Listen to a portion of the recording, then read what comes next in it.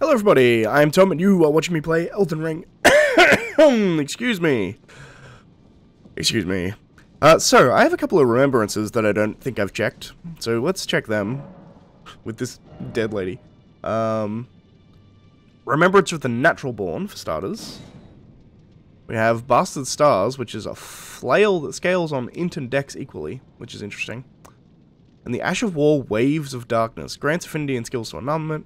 This Ash of War grants an armament the magic affinity and the following skill, Waves of Darkness. Plunge armament into the ground and release 3 waves of darkness, follow up with a strong attack to swing the armament in a sweeping strike. Usable on great axes, great hammers, great spears, and colossal weapons. I mean, sure. And we also have Remembrance of the Blasphemous. The rest we have all checked, yeah. So we have the Blasphemous Blade, Sacred Sword of Rykard, Lord of Blasphemy. Remains of the countless heroes he has devoured writhe upon the surface of this blade. Yuck. Now they share the same blood, pouring together as family, some HP is restored upon defeating an enemy. That's cool. Unique skill, Taker's Flame. Raise the Sacred Sword aloft and set it ablaze with blasphemous flames, then bring it down to fire off a forward blast. The flames heal HP from those they touch. That's an interesting weapon. I like it a lot. And then we have Rykard's Rancor. A terrible power of Rykard, Lord of Blasphemy, summons searing spirits that leave a trail of delayed explosions in their wake. These spirits manifest from the Rancor of heroes who met a violent end. The Lords granted them an audience, whereupon they were welcomed by the Maw of the Great Serpent. And within the Serpent's bowels, they became the Lord's kin. That's an int spell. Okay.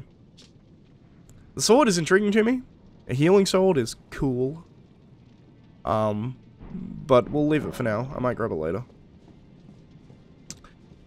But last time...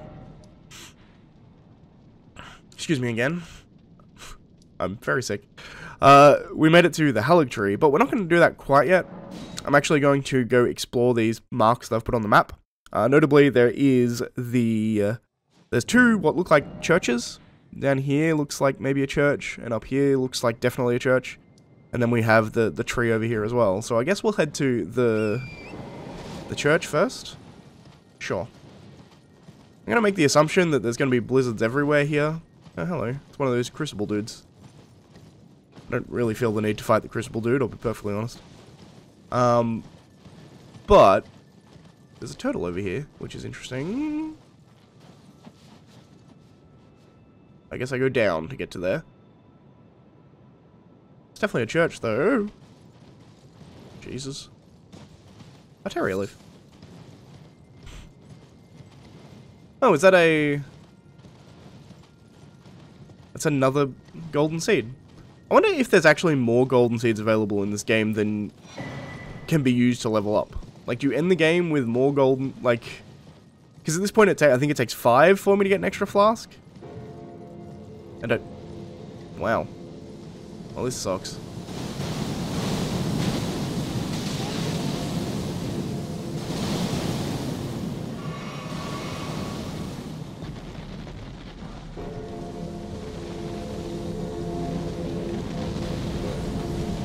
I feel like under him is safer. I don't really want to fuck with this guy. I just want to get to the side of grace. That's a big woman.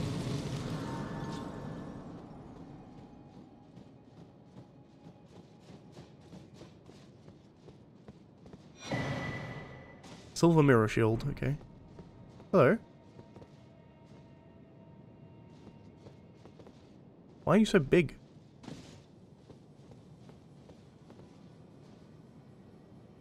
Just sleeping.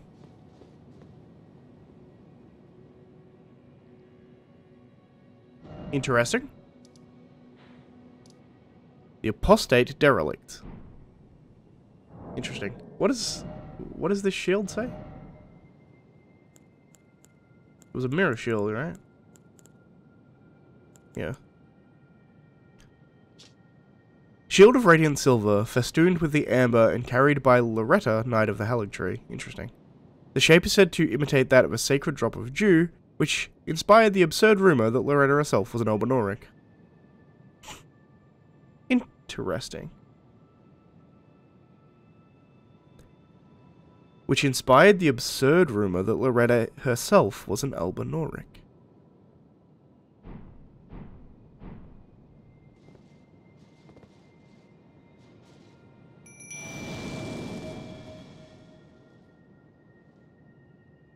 O young yet towering sister of ours, let the birthing droplet in and create life for us, for all the Elbenorics. Move, Ghost. Thank you. I finally fulfilled my purpose. Somber ancient dragon smithing stone. Our young yet towering sister will give us hope. Now that nothing is left unfinished, I will join you in battle to the bitter end. And when the fighting is done, then you may lay me to rest. Beside Lobo, my dear wolf.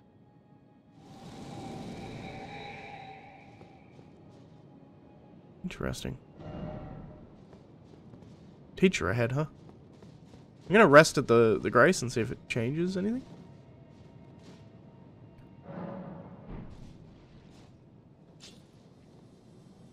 No, seemingly not. This place is safe, I can't attack. Interestingly. It's like a safe haven.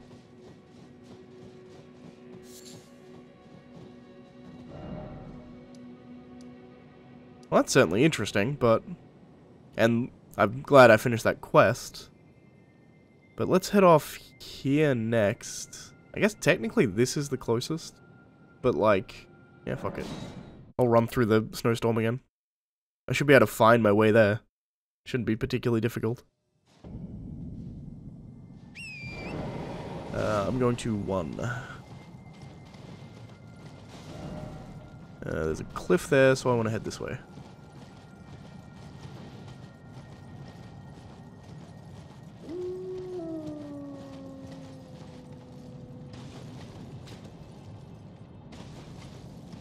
I should have a straight shot now, I think.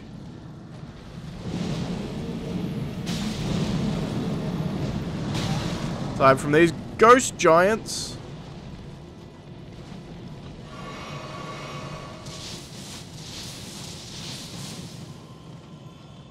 Jesus Christ.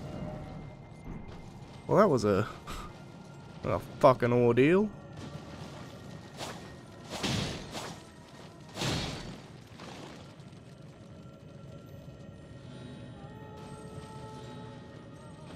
Harpy, huh?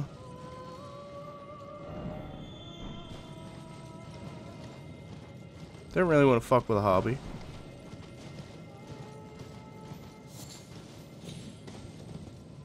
I just want to make it to this clearing to see what it is. I can summon here.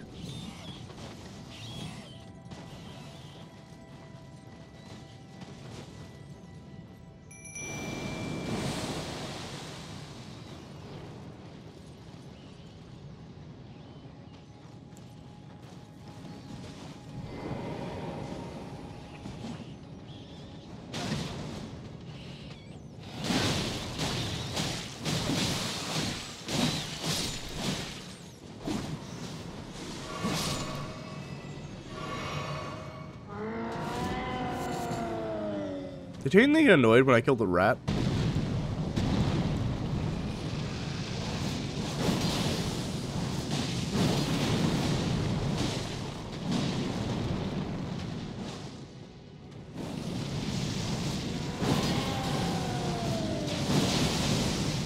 A mad giant, huh?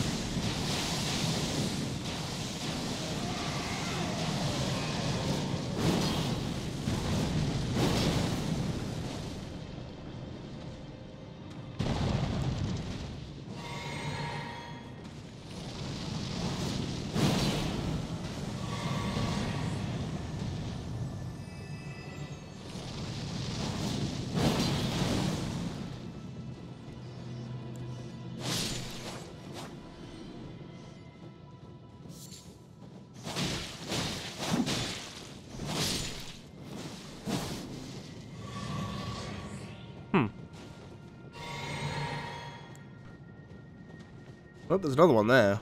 And there's probably like an underground area somewhere, but I can't find it. place is crazy. That pun was actually unintentional, but because you know they're like literally crazy, but you like it.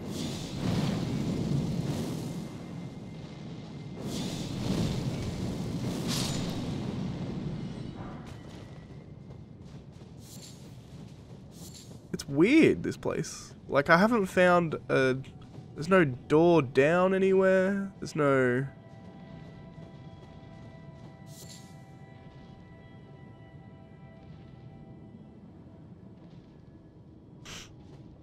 It's just a weird kind of area that doesn't seem to have much of a point. I mean, lore-wise, it's probably got some significance, obviously, but... Elsewise, I mean, I guess there's a cave down here, like a mine. So I could go grab that, just in case I want to go do it later.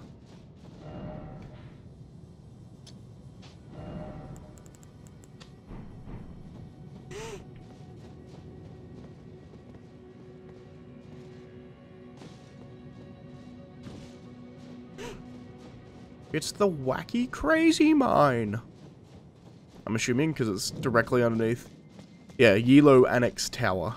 Interesting. Or tunnel, I should say.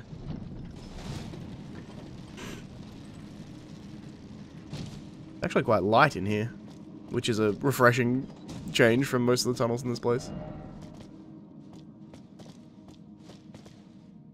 Why is there a regret ahead? Don't see much regret. I mean, I guess I could do this tunnel, but... Usually they just give me smithing stones, and I don't really care. Like... Generally speaking. Not always, but like...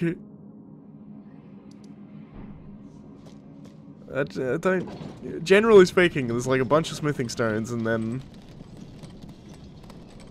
Not much else. And I don't really have a need for upgrading at this point.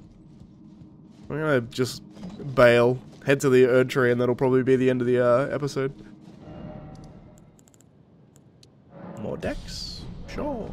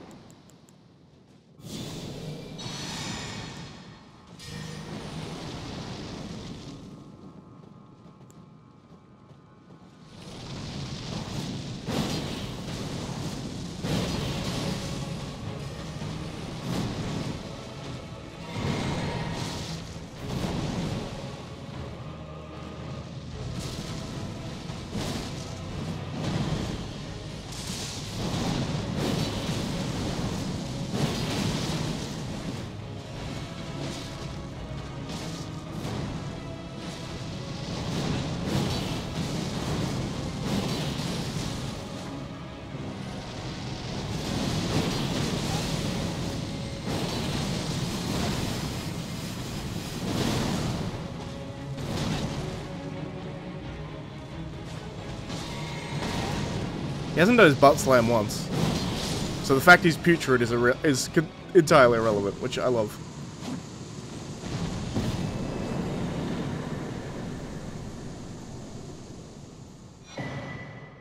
Thorny Cracked Tear and Ruptured Cracked Tear. Cool.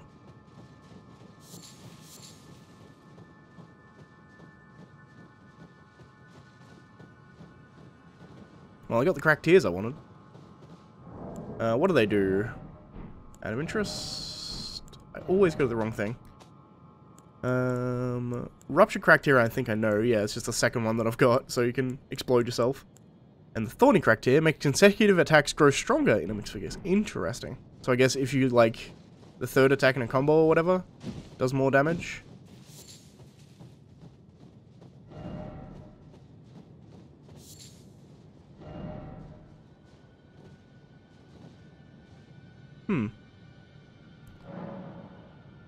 No, I don't want to applaud that message. Cool. Well, I think I've explored pretty much everything I want to here. There's a few, like, little bits that are interesting on the map, like there and over here. But I'm not that worried. I think we're going to head on to the Hellig Tree. next episode. So, if you liked that video, please leave a like. If you're not subscribed, please consider subscribing. And as always, thanks for watching, and I shall see you next time. Where we're going to explore the Hallig tree, I suppose. Bye, guys.